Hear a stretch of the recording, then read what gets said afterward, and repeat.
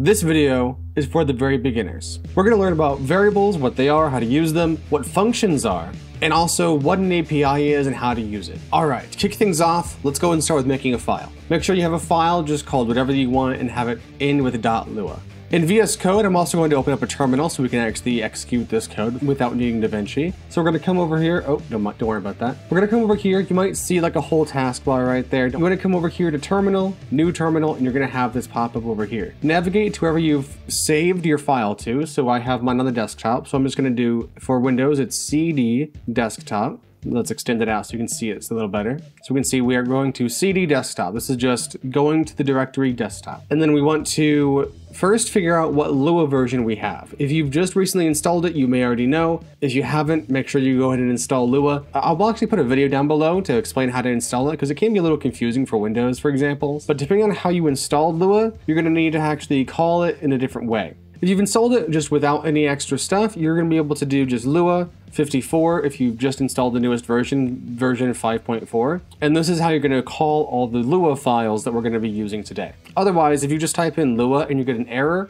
that's how you know that you need to use a version number after the Lua call. If you've installed it in a very fancy way, you may be able to use Lua, but I didn't install it that way. I'm not going to bother with it. So if you just type in Lua 54 and then type in the name of your file, we're going to type in learn lua.lua and press enter. It's going to run the file. There's nothing in the file, so nothing's actually going to happen. But let's go ahead and put this over back to the side so we have a lot of room over here. And whenever we want to run this again, we can just now press the up arrow and that will just enable us to relaunch that exact same command. Great. We're going to start off with talking about variables. What is a variable? Very basic terminology, it is a word assigned to something. It can be either assigned to a string, a number, or a boolean. It can also be assigned to what a function will return to you. And I'll explain that here in a little bit. So let's say if you see a word, let's say apple, and then equals, and then literally anything like a string or something, this right here is your variable. Like I said, variables can be assigned to strings, booleans, or numbers. This is a string, this is a boolean, true and false, and then a number, as you can guess, it can be a 1, it can be a 4, it can be a 10, it can be a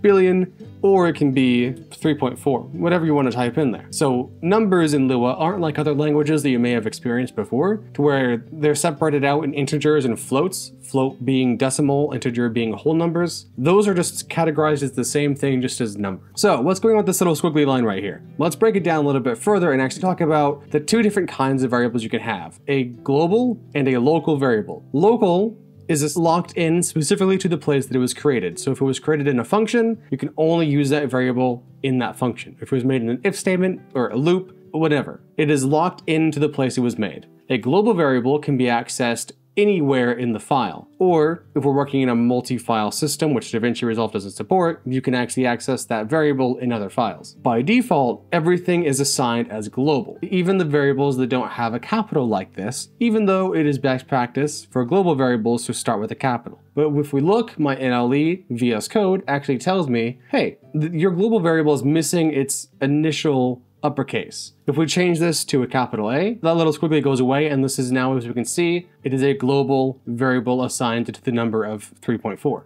If we instead keep this as lowercase and put a local in front of this, now this is a local variable assigned to the number 3.4. If we wanted to instead have this still be global, we could do underscore capital G dot and then apple and assign this to something.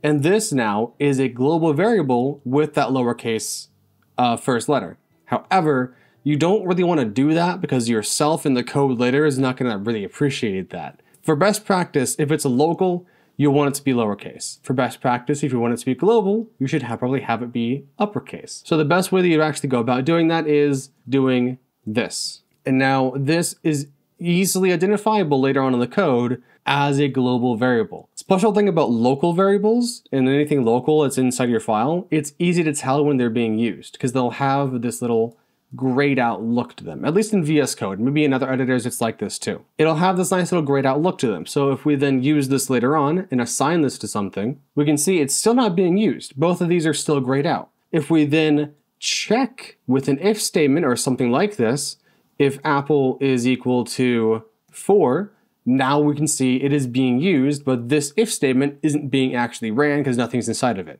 So we can just say print invalid. And now we can see everything is being used, everything is bright and colorful. Super cool, super easy to see in VS Code. If you're curious about the extension I'm using, if we go down here to extensions, I'm just using the first one that comes up when you type in Lua. It is literally this very first one. Use it, it's fantastic, it's super basic, but it gets the job done. So now if we were to run this, we'll actually see nothing's going to show up in our console because Apple equals 3, not 4. If we change this to be 3, then we're going to see it's going to print the word invalid in our console right here. So I said before that functions can be assigned to variables, and let's take a look at that. So if we assign a number first off to, let's say, 4, and then let's create a function. We can also make functions local or global just the same way as variables because these are essentially the same sort of idea. So we'll just say local function, and then in VS Code we can just tab to autocomplete. Right here where it leaves our cursor, you want to type in the name that you want to assign to this function. So we'll just say square, so because we want to square the number that we want to put into this. And in fact, let's put in num for number,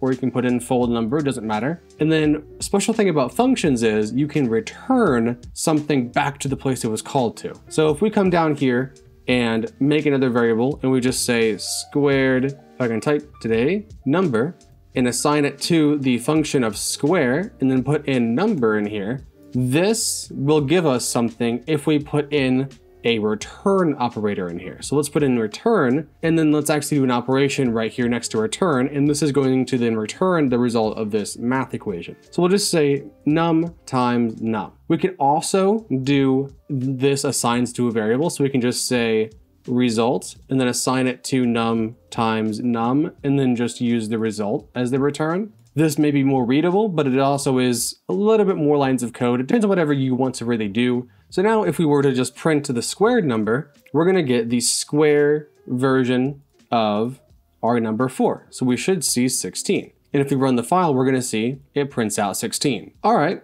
that's pretty cool. So functions can return a result to us, do an operation for us, and we can put something into them. That's really handy. And they can also be global or local, just like variables are. Now, what about APIs? An API is essentially just a way for you to connect to a website, software kind of situation. There's other situations for it, but we'll just stick with software for this video.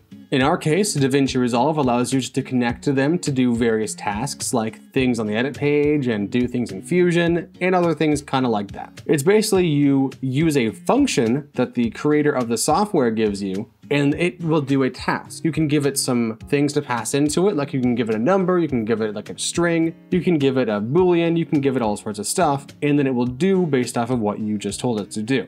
These are not functions that you could make yourself. For example, you could not append stuff to the media pool yourself with just raw Lua code. You still need the API to do that. We cannot access the inner workings of the code. We require the API to connect and communicate back and forth with us. So not only can we send stuff to the API and have it do stuff for us, but we'll also send information back and we can then use that information for other stuff with the API or just with regular Lua text in our code. For example, we can use a command that will give us back a Boolean true or false, and we can just say, hey, if this was successful, then let's continue. Or if this was not successful, let's throw an error and then return so we don't continue on with the rest of our code. That's also something very important to note is returns not only will return something to the call of whatever function or wherever it was called, but it will also end whatever happens below it. So return is always the last thing that should be in a function, for example. Or if it's an if statement, it'll actually cancel the code after the if statement. It'll just stop everything else from happening. So in DaVinci Resolve, why are there 2 APIs? You may not have known this before, but there are actually 2 APIs in Resolve. It's really weird. There's the DaVinci Resolve API and the Fusion API. Why are they different? Well, way back in the day when Resolve was first created, it was basically just a coloring program. It was like to color your footage and that was it. It was a fantastic program for that, but it didn't have many other features beyond that. Then they slowly expanded and grew the company and grew the software, and then they realized we need to actually have a motion graphic VFX, After Effects replacement in our software. Another company, Ion Software, had the software Fusion. Now Fusion was created in about 2006, and over that time it had developed its own API, which is a very powerful, very big API that can do a really lot of stuff. But when DaVinci Resolve purchased Fusion from Ion Software, they took in the Fusion API, didn't touch it much ever since then, and haven't even updated the documentation ever since they purchased it, at least to my knowledge. After DaVinci Resolve purchased Fusion,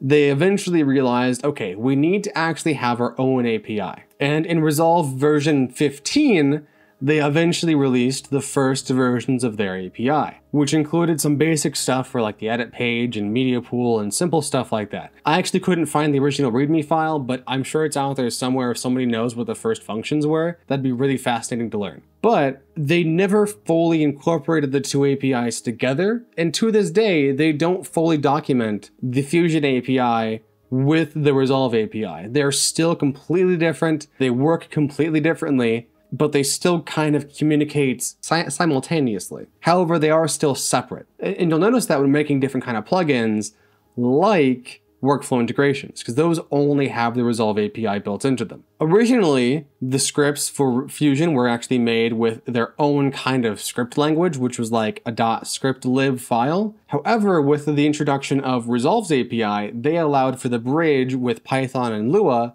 to actually able to communicate all the code into the software all at the same time with just that one language. Now, the scriptlib files were essentially Lua files anyway, but with this, they were able to fully incorporate other languages and also incorporate being able to use the actual file extension. So it's much easier for the average user to get into it. All that being said, how do we use these APIs? The DaVinci Resolve API can get started with just typing in a simple thing of local or global resolve. And once again, this is a variable, so you can assign this to whatever you want. You can just assign this to app get resolve. Now, why is it this? You may also sometimes see it as just resolve. The app get resolve is able to work for free and studio. Just doing resolve works in studio. So if you want to be able to actually use this in a free version of DaVinci, then use this. And this is the starting point for all resolve scripts. This is the resolve object that holds the entire API inside of it. So now to continue on, you can do something like local project manager equal to resolve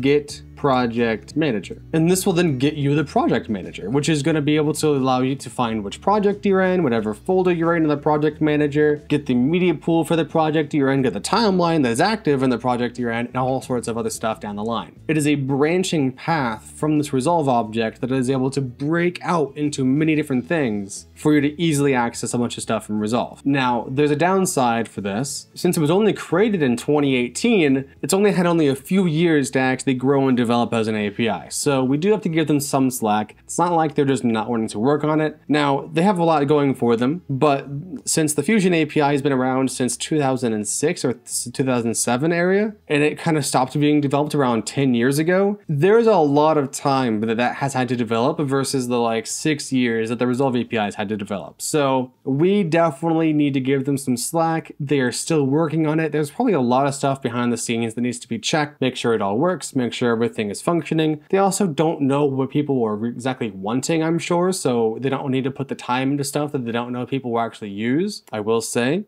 if you're watching anybody who works at Resolve, we would appreciate the ability to cut clips on the timeline. That'd be fantastic. That may be hard to implement. I don't know the inside workings of the code. Let me know if that's not possible, but I would love that to be a feature. A lot of people have been asking for that, so I don't know, just something I would like to see. But anyway, back to the actual important stuff. What about the Fusion API? Similarly to how we get the Resolve object, we can also get the Fusion object with a local fusion equal app get fusion. And we can also do the exact same thing from before and just do the fusion call just like this. You're going to see a little error here.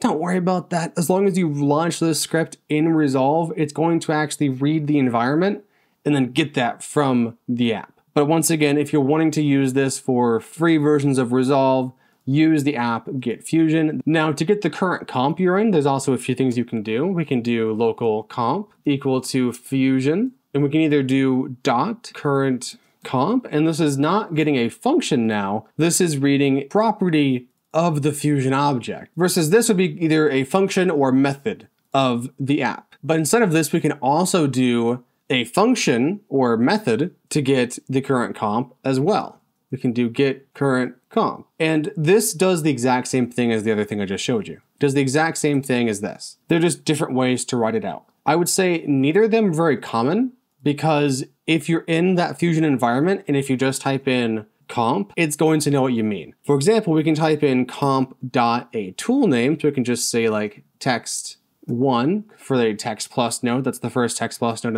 in the comp. And if we dump this or print this to the console, we'll actually get the ID and all the properties about that node. Now, how do you figure out more about this? I'll have a bunch of links down in the description below, but if you're in DaVinci Resolve, come over here to Help, Documentation, and Developer. This folder that it brings up is where you can find the Resolve scripting API information. We can also see a bunch of other APIs in here, including fuses, DRFX Fusion templates like macros, LUTs, OpenFX, workflow integrations, which is just the Resolve API, but in HTML, CSS, and JavaScript. And we have the scripting API. Ignore this was a testing thing. But we can open up this README file, and this contains all of the functions. It tells you a little bit about how you can maybe use the Python experience, about how to use all these different things. This, however, is a bit more confusing, kind of overly complicates the actual idea of understanding the code.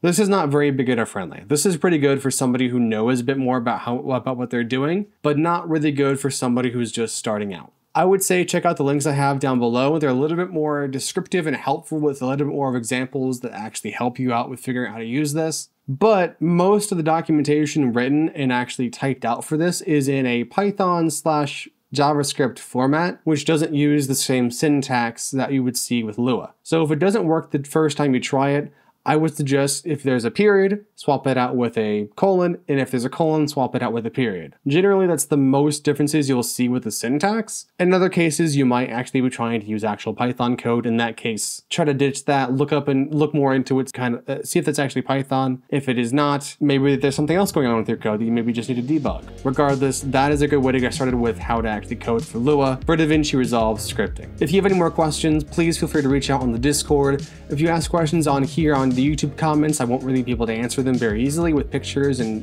video information and all that kind of stuff. But if you want to take your learning to the next level, go ahead and start watching my series, starting with this playlist right here. This is where I start teaching about Lua and also taking you on the journey of actual scripting with the API. So go ahead and take a look at this to learn a little bit more about everything you can do there, but also watch this video over here to learn a bit more about macros and a little bit of the cool stuff that I've done with that over here. I'll be doing more stuff with macros in the future, but just for right now, go and check this out. It's pretty cool. I'll see you all in the next one. Happy animating.